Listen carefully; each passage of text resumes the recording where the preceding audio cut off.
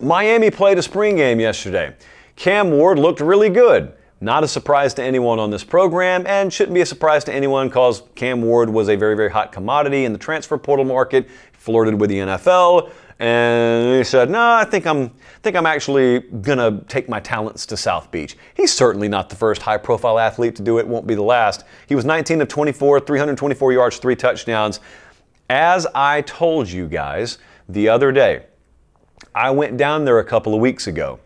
I know the locker combination to the door, and so I snuck in and I go to practice. That's not really how it happened, but I watched practice. I'm talking about after they slam the doors and kick everyone else out, I watched practice. Cam Ward looks incredible. Now, I saw him one day. You saw him yesterday in the spring game. Looks really good.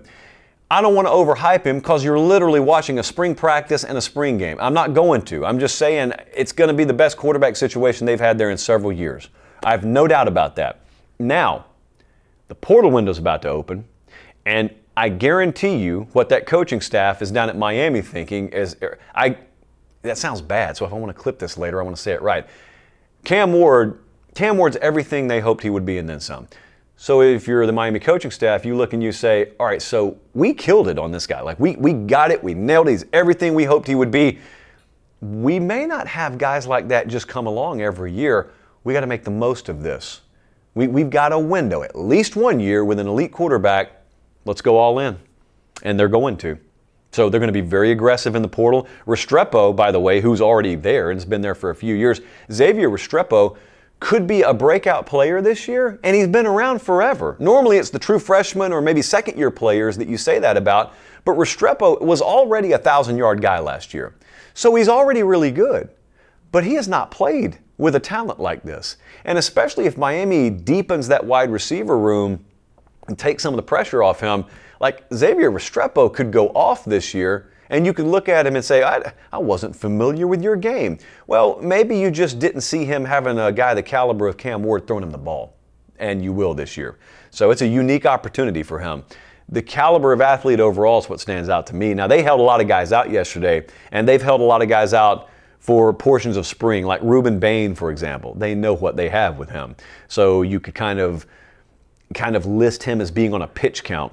They held a few guys out, but overall, I feel very confident in saying the caliber of athlete Miami's going to take the field with is light years different than the one from the team Mario inherited a couple of years ago. So that doesn't mean anything other than they'll be bigger and faster and stronger. Then it's up to you to go win games with them. It's the beauty of it. You can come in and you take over whatever you take over, and then you get to remodel it and remake it your way. Now, I remember when he took the job, he told me that 2024 year, that's where we really feel like we can start to put the gas all the way down to the floor. Here we go. I don't think they've backed off that either. So here we go.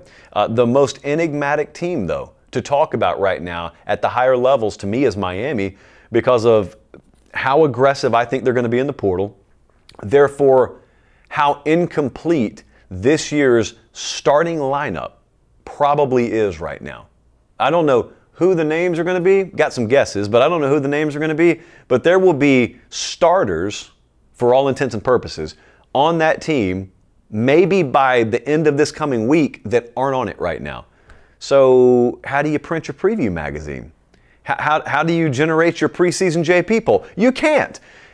That's why it's going to be a wild week, and it's a really enigmatic team because you can't talk about a team that doesn't exist, and they don't exist right now in full form. They don't exist. You can say that about everyone, but really say it about Miami.